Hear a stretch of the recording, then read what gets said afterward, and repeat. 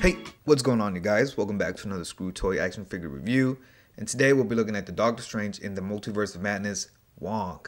And it's about damn time that we get Wong in 6-inch form. He's appeared in so many MCU movies now that it's ridiculous that we haven't had a 6-inch form of Wong.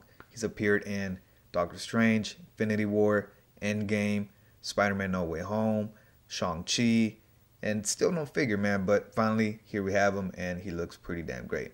But we'll get a closer look here at the packaging, then we'll get a closer look at the figure itself. Now, getting a close look at the packaging, it is your standard Marvel Legends packaging. You get Doctor Strange in the Multiverse of Madness, Marvel's Wong, Hasbro, Marvel Legends series right there. A very nice image of the Sanctum Sanctorum window. On the side, very nice image of Wong. On the back, same image, just enlarged. A read up on Wong right there, so you want to pause that and read that now. Can do so. The rest of the figures from the wave, and I think I'm only going to review Wong and American Chavez. I'm not too excited for the rest of the figures. I might pick up Master Mortal, but we'll see. The Build-A-Figure does look quite nice, but I can go without it. Get a whole bunch of bullshit down here. Same image of Wong on this side. On the bottom, get a whole bunch of other bullshit, but you do get the barcode right there, so you want to pause it and get that now. You can do so. But enough about this packaging. Let's crack this bad boy open. Now, getting a quick look at all the accessories that Wong does come with. He does come with the left arm of Rintra, I believe that's how you say it, and it also does come with an interchangeable hand. He comes with a set of spellcasting hands, and he also does come with an interchangeable right hand to hold his sword, and the sword does look really nice. It has a very nice wrap here on the grip, painted very nice in white. The little handle piece right here is in a very nice metallic silver, and the rest of the sword is casted in a very nice gray plastic. And the last set of accessories that he does come with are these nice portal hand casting spell effects that we've seen previously with the No Way Home Doctor Strange, and they do look very nice, man. I feel like these are pretty much a perfect representation of what we see on screen. And here's Wong up close and personal, and a lot to take in, man. This figure, I haven't messed around with him too much, but he does look really, really great. Just straight off the bat, that head sculpt is pretty great. It's crazy how good the Hasbro team is getting with these face printing technologies, man. I mean, that's Wong 100% right there, man. Like, it's crazy. It's like they just shrunk him down into 6-inch form. But looking at the rest of the body, there's so many colors, so many vibrant, bright colors that just pop. This dude's gonna stand out on your shelf. Pretty great, man. So many colors again: purple, orange, yellow. Get some gold over here, some blue. There's so many textures, so many details. It's crazy what they did with this figure, man. I'm pretty blown away, if I'm being honest with you. Like, even looking at this right here, I'm not sure what this design is, but you can see all that very nice detail. And he is pinless, 100% all brand new body sculpt, I believe. Yeah, pinless arms, pinless legs. Yeah, man, this dude is freaking crazy. But getting a close look at all the details right there on his torso, on this little tunic skirt piece. You can see some yellow robes right there, some white and purple robes right there. That's like a lighter purple right there. That's like a lavender. And then the inside is yellow. And then getting around over here, you get some like some padding, some like I'm not sure how to explain it, but you know what this reminds me of? This costume reminds me of like a samurai. I don't know what it is about it. And then actually, now that I'm thinking about it, the sword that he comes with, yeah, is this supposed to be like Wong in a samurai getup? Oh man, that would be so dope if they go like a samurai route with Wong. That'd be pretty dope. On the side over here, you get the sling rings, sculpted very nice in there.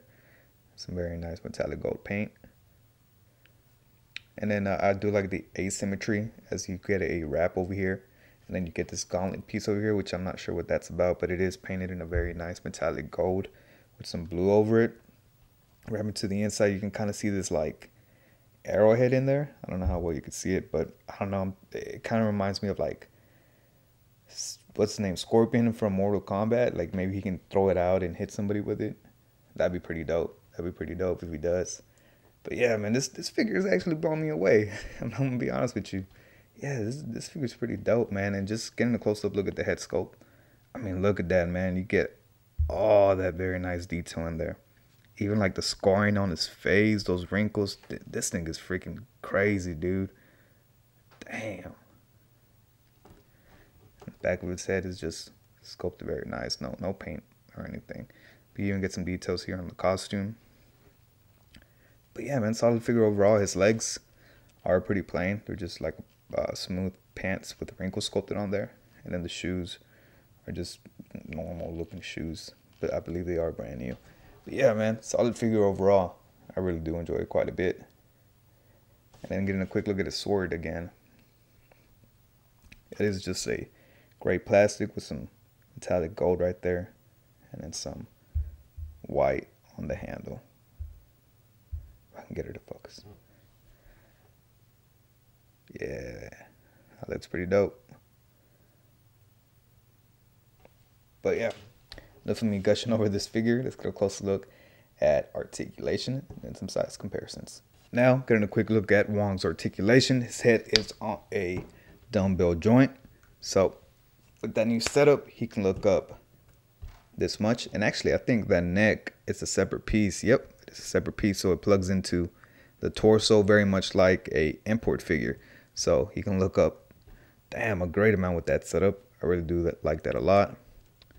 And he can look down a great amount. Great head pivot. Dude, they need to do this with every figure.